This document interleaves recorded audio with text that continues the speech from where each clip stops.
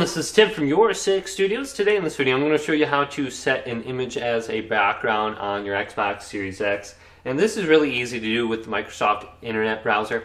So what you want to do is press the Xbox button, go to My Games and Apps right here and go to See All. And then we want to go down to Apps and go to Microsoft Edge right here. Select this.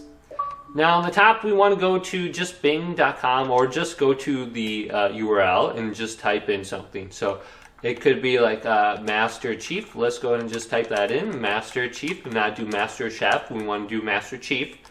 And type this in and we should be able to find them. So here it is. And then press the button with the 3 lines on it. And it should go to bing.com automatically as a default search engine. And we can go to Images.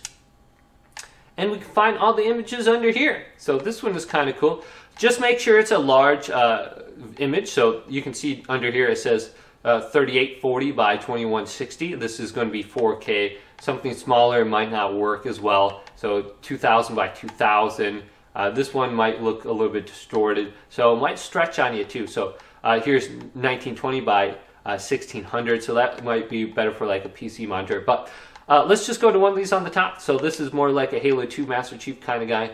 So we can select it, and then we can press the select button back on it. So select, and then we should have an option now is set as background. So I don't know if that was there a couple years ago, but it is now.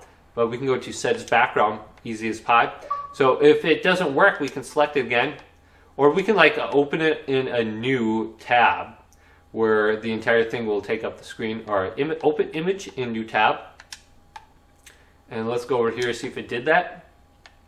It doesn't look like it at all, but sometimes it works. Or if you just open it in a new screen, it will take up more of the screen, and it might look a little bit better. So let's do that, see if we can go to visit the website now, see if that will work.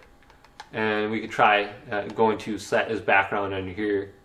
So hopefully this video did indeed help you out. If it did, leave it a big thumbs up and subscribe to my channel down below for more tech videos coming up next on YourSixStudios.